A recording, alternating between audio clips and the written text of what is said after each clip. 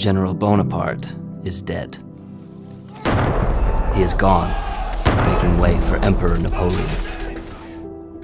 The same citizens who cheered with glee at the beheading of their sovereign now joyfully cry, "Vive l'Empereur!"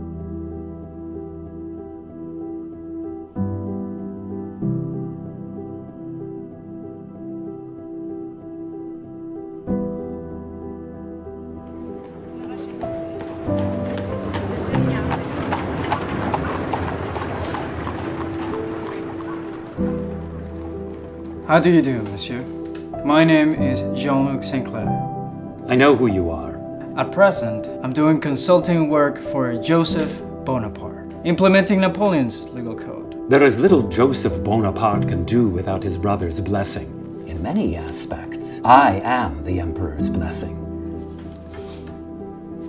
I am able to offer certain advantages.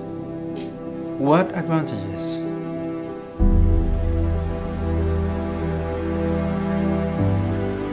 You know, I'm quite impressed to see you men alive. We have you to thank for that.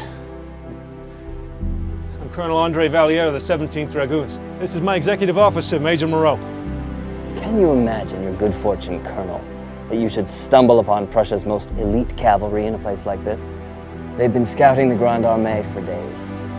It seems they found it.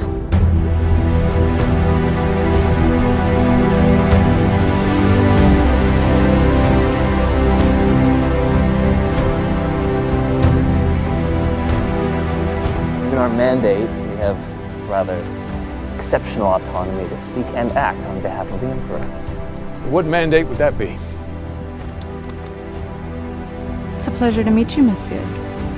I've heard quite a lot about you. 400 million pounds English sterling. So what? You mean to seize it? No, Colonel. I mean for you to seize it.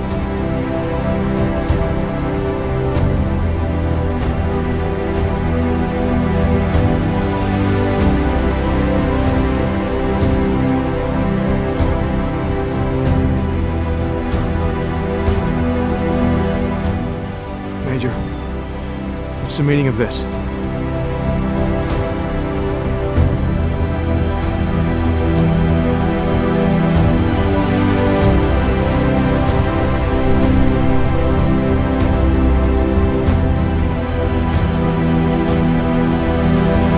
Don't.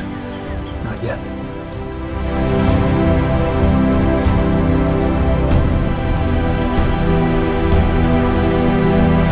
Why are they carrying muskets? Whatever they carry, they won't step foot in this house without a fight. Don't fear, Sophie. We won't let them bring you any harm. I'm no longer afraid.